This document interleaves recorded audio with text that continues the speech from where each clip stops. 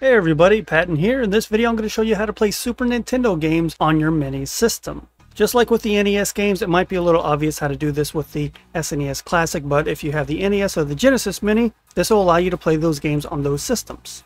A quick recap on how to get your Mini installed with the custom kernel to get these games to run. Go to the kernel tab in Hakchi CE, install repair, click yes, plug your Mini into your PC, hold reset, power on, and Hakchi will do the rest. Once you see the green dot in the bottom left corner, you're all set.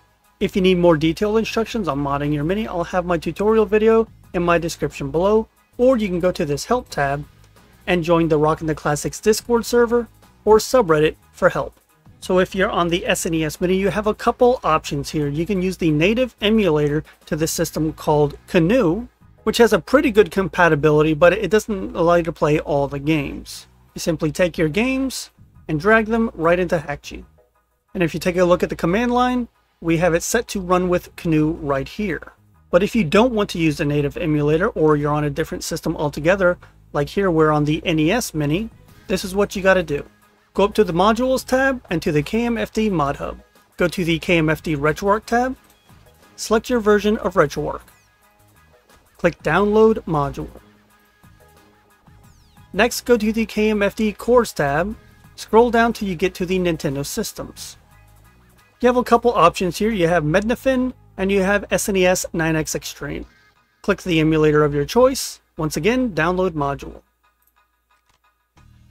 Once you're done here, you can close the Mod Hub, go back to the Modules tab, and install extra modules. Put a check mark next to the emulator you picked, as well as RetroArch. Then click OK.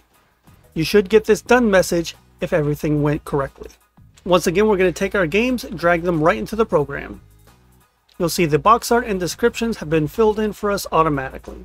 You'll also notice that the command line shows Canoe as the default emulator. Now for some reason on any Mini other than the Super Nintendo, this will still work as long as you have RetroArch and a Super Nintendo emulator installed. You don't have to change the command line. But in the case of SNES 9X, you can choose which version of that emulator you want to run your games. If you look here, you can use the SNES 05, 05 Plus, 10, and other versions.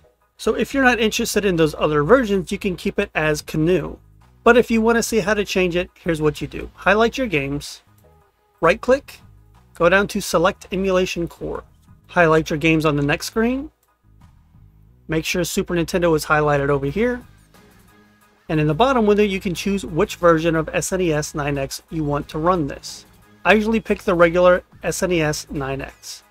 Make sure to hit Apply and then Close. If we take a look at our games again, they will now boot up with SNES 9X. The last step is to hit the Synchronize Selected Games with Mini button here if you're putting them directly onto your system, or export to USB if you're using external storage. Looks like we're all set. Let's hop over to the NES Mini and take a look. And here we have Art of Fighting, and if we move down a little bit, here's Chrono Trigger. Let's open it up, see if it'll boot.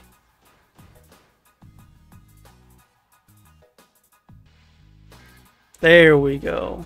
One more time with Art of Fighting.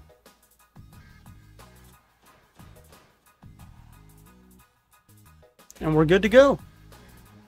And that's all there is to it. Remember, if you have any questions, you can go to the Rockin' the Classics Discord or subreddit to ask for help. And that's all I got for you guys. As always, thank you so much for watching, and I'll see you next time.